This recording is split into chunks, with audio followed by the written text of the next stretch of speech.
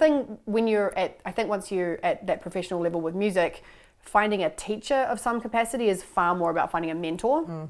Because I could play bass, like I knew how to physically play the instrument. What I needed to figure out next was, what is the point of me playing bass? And like, what is this going to mean for my life, and what kind of life do I want?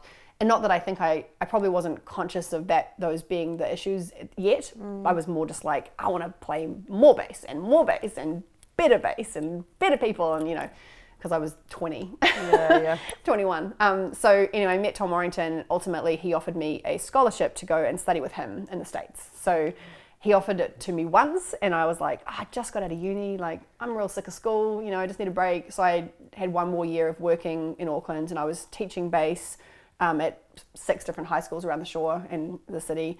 And I was playing a lot of gigs, and then he came back a year later and he said, what are you doing now? And I looked around and I was like, well, I'm kind of doing exactly the same thing as I was last year.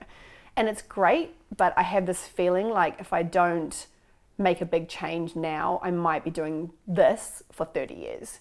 And I loved it, and it wasn't that it was a bad life, it's just that I kind of wanted to see what more was out there, and you know, how much better I could get at music, and how, you know, the kind of opportunities, people I could play with, places I could visit. I didn't leave New Zealand because I was unhappy here. I just left because I wanted to see what more was out there, you know? And so I went over to Las Vegas, where he was teaching, to UNLV, and I did a master's degree, master's in jazz bass. And then, and living in Vegas was crazy. I spent the first year trying to find a way to leave. I was like, I don't want to live here. And then I spent the second year thinking, well, I'm nearly finished, and it's a free degree. And I loved working, I loved learning from Tom. He was the first kind of mentor in my life that really got me thinking about the greater meaning of things. And, you know, that it's not about just playing music. It's about, you know, what you're expressing with the music, and what you're doing in a greater, you know, the greater level. And he was awesome. And we spent most of my lessons not playing, just talking about life, which was exactly what I needed. So in the meantime, I had reconnected with Sai, who I'd met in high school while in Auckland, at a different high school, and he was living in London. So we were a couple for 5 years.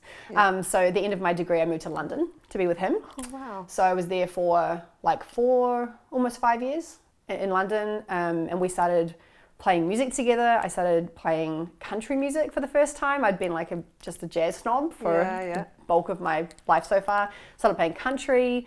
He got me singing, which totally has changed my career. I'll be like hired to do, you know, some bass backing vocal job that I'm, you know, it's like half and half, and I frequently think like, if it wasn't for Sai, I wouldn't be doing this, you know, because he encouraged me to do something that I was afraid of, which was singing on a microphone. So we spent time there. We started our first band together. Then we came back to New Zealand. Then we split up. Then we decided to stay a band, which was a good call, but a difficult one. We had all these gigs together. All of our income was like, you know, joint projects. We had residencies, we had jazz gigs, we had corporate events, and we were like, we suck as a couple, but we're like really good at music together.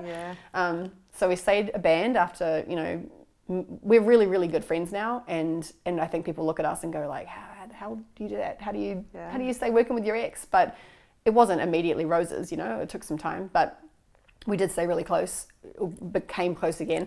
And then we moved to Nashville to be a band over there, and to work as session players, and build our individual careers, and also, you know, as a band. So, and then we've been in, that was 2014, so been in Nashville for a good 8 years.